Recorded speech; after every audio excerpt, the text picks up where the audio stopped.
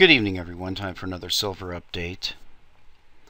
This is the weekly chart of the Dow 30 Industrials provided by netdania.com. You can click on the link below. I'm going to use this for a proxy for the entire stock market.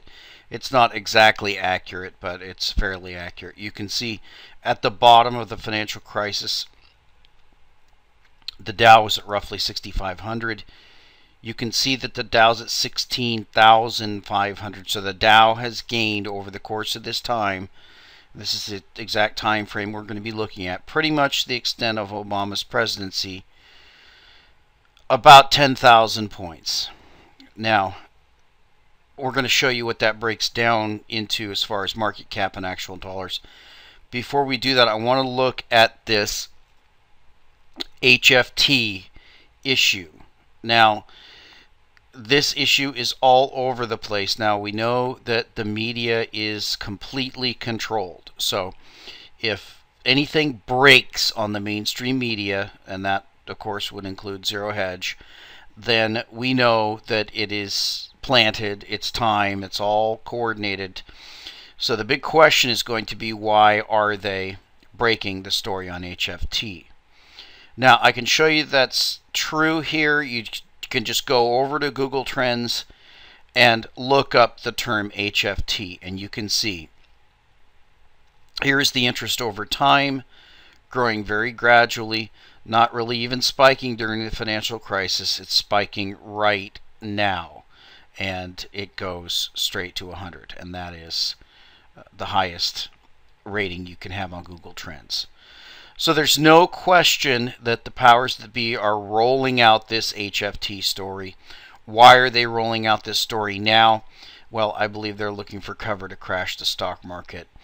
And I believe that's what's going to happen. I came to that conclusion when Obama, in his State of the Union, did something that I did not expect him to do. I'd been saying for the longest time that I expected him to crash the stock market and then introduce the bailout by people's retirements of the Treasury, and it came in a reverse order. At all-time highs, Obama actually rolled that out for this Myra program, and as one would expect, it is a complete flop, because why would anybody be interested in a guaranteed fixed rate of something like 1, 2, or 3% when the stock market is giving incredible gains percentage-wise? So now they're rolling out this HFT thing. There's HFT, which is high frequency trading, and then there's front running. These are both practices that have been going on in Wall Street for decades. High frequency trading just simply means that the computers of a particular broker are that close to the exchange so that they can execute the trades that fast, and also that they can execute the trades, a large number of very fast trades. So there's three things that we have going on here. We have these Wall Street firms reacting to news, and as the news comes in and breaks, they want to be the first one there to front run the news, we'll say. Then we have front running, official front running, which is front running of announcements by the Fed, and we've seen that before with unemployment and things like that.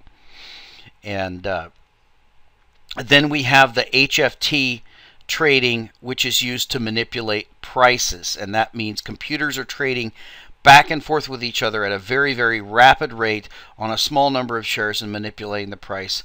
We saw that in the May flash crash, where the prices of certain stocks went all the way to zero through this high frequency trading. Like I said, this is nothing new. It's been around at least since 1987, and this is a way that Wall Street steals money from Main Street. They front run, they use high frequency trading, and they use the high frequency trading to rig markets. They're doing it in the gold and silver market, they're doing it in the stock market. So the question is why have they introduced this trend? And again, I believe the reason why is that they intend to bring down the stock market and try to funnel people into these guaranteed government retirement accounts. Now we've got the latest story here about this Ryan budget. That's Paul Ryan. Paul Ryan is a term, I'll say he's a stooge that they roll out every time they want to have a bad guy. You can see that here. We'll read a little bit of the story. House Budget Committee Chairman Paul Ryan unveiled an updated Republican budget plan Tuesday that would slash $5.1 trillion in federal spending over the coming decade. It's always in the future. And promises to balance the government's books with wide-ranging cuts in programs like, and here's your cuts, here's the evil, bad conservative guy, cuts to food stamps, to health care, to grants to students, and pensions for federal workers, and Medicare. So Paul Ryan's the guy that they trot out there every time, and then what happens is there's a big hue and cry. The Republicans, who aren't fiscal conservatives in the first place, they get more money for their friends, and then the Democrats end up getting more money for their friends, and then the budget blows up and blows out again, which has been happening forever. So this is just a pattern they keep repeating. Now let me show you how that pattern works, and actually how they have just used that to funnel money into the stock market to pay off their friends on Wall Street. Now, if you haven't seen the movie Wolf of Wall Street, I don't really recommend that movie. There's a lot of profanity and obscenity, etc. But being someone who had spent some time in both Series 7 and Series 3 brokerages, that's stocks and commodities, which both pretty much operate under the same premise. It shows you a boiler room situation, and this person, played by Leonardo DiCaprio, started off in a Wall Street brokerage, and then went bankrupt, and he ended up going into a bucket shop, and then or not a bucket shop, but a boiler room, and then he figured out how to run the best boiler room around, and ultimately he broke his way into Wall Street firms and IPOs and stuff like that, and then ultimately was arrested. But the stuff that you see in that movie goes on all the time. That's how Wall Street is run. I think one of the quotes from the movie was, "We were selling garbage to garbage men." And that's how they look at you. That's how they look at your retirement. It's just something for Wall Street to steal from. Now, the way they steal from it, I want to show you some numbers here that give you an idea of where we've come from and where we're going. So if we go and pull up this site, which is stock market capitalization by country, this is on quandl.com, you can see here, here's the G20 economies. Now, one of the first things that really jumps out at you when you look at this is that the United States is on top here. This is in units of billions, so that number is going to be 18.668 trillion. Now that's as of 2012, and you can see we've added a significant amount on, at least onto the Dow. So my guess is that number is probably $20 trillion. Now what's interesting about this is right behind it is China and then Japan. Now these aren't actually in order. Let's put them in order of level. And then here's in order of level. You can see the US, then China, then Japan, then the UK, then Canada, France, Germany. So you can see the EU nations, and the UK is not really part of the EU, but if you add up the EU nations, it really doesn't amount to anything.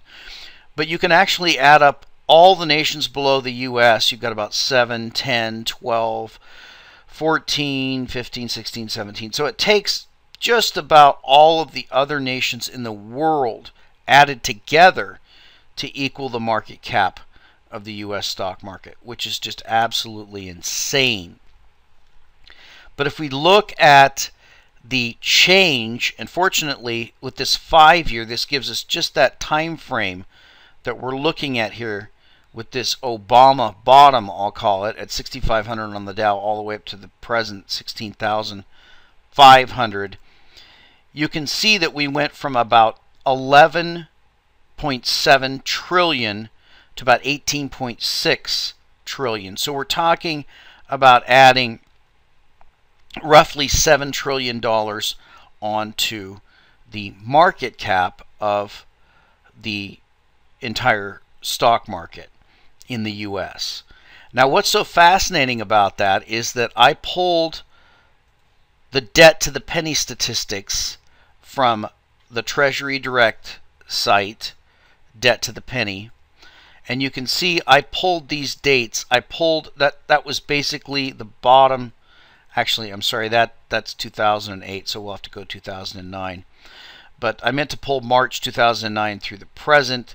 So we'll go up to March of 2009, and you'll see that we had about 10.9 trillion. That was the size of the national debt. Whereas today we're about 17.6 trillion. So we've added, again, roughly that $7 trillion onto the national debt. So during the exact same time frame that $7 trillion has been added on to the market cap of U.S. stocks, $7 trillion has been added on to the U.S. national debt. Now that's money that you and I owe. That's money that the taxpayer owes. So that is money that is, in my opinion, has been transferred directly from the pockets of U.S. taxpayers to the pockets of Wall Street billionaires. Now, the people like George Soros and Warren Buffett and all the people, the 1%, people like to call them, or the 1% of 1%, people like to call them, their wealth has gone up tremendously as this $7 trillion has pretty much been handed over to them. We know that most of the infrastructure in the country is crumbling. We know that the job situation is terrible, and we know that businesses really aren't investing anything in capital investments. So pretty much that $7 trillion taken from future taxpayers has been handed over to wealthy stock market investors. Now, you have to remember with the HFT, what Wall Street does, firms like Goldman, JP Morgan, Morgan Stanley, they basically skim off of that money. So if you think about $7 trillion, that's quite a skim. Now, I'll give you an example of when I was in the commodities business. When you open up an account, when you start out as a broker and you're essentially in sort of a boiler room operation, then you're trying to dial for dollars. You're trying to call out and get new accounts. And your basic account for one of those brokerages is usually about $5,000. That's about how much money it takes to get in the business. So you're dialing for dollars, trying to get new people into that. And usually you make the calls on that. You're making money on commission. You're not making money on whether your customer makes money. As I said from The Wolf of Wall Street, the quote is, we were selling garbage to garbage men. They weren't interested in how much money they were making their clients. They were interested in how much commission they could skim. In that movie, they were selling from the pink sheets, and he was delighted to find out that they actually got a 50% commission.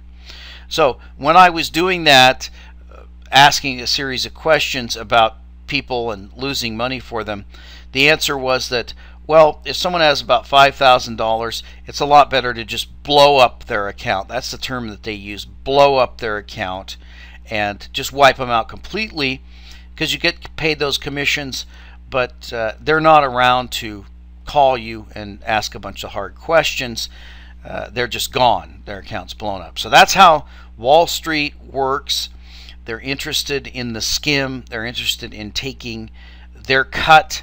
And so we've got this process of indebting the American public using tax money to pump up the capitalization of the stock market so that billionaires become richer billionaires, and all the while Wall Street is skimming off as much money as they can steal before the lights go out and the entire thing collapses. I believe that's what is going to happen.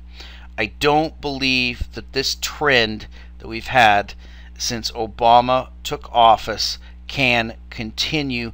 I can't even imagine what his popularity ratings will be if we have a drastically declining market, because his entire presidency we've had a rising stock market. And again, that's just money printed by the Fed, handed over to the banks, and invested in Wall Street so their friends can get rich. And we'll talk to you next time.